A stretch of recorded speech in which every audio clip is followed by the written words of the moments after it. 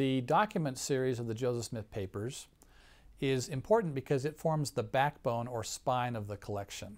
The document series is an excellent way to understand Joseph Smith and his life because it gives you the pertinent documents and it gives them to you in a chronological order so that you can see what comes before and after them.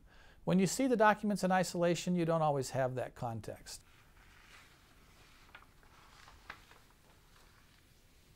This is one of the very earliest Joseph Smith documents. This is an agreement that he signed on April the 6th, 1829, in order to obtain a right to the home in which he and his wife Emma were living.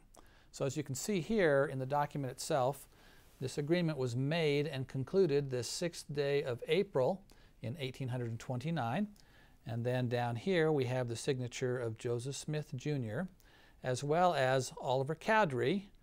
We have an appendix in one of the documents volumes that talks about characters that purport to come from the Book of Mormon.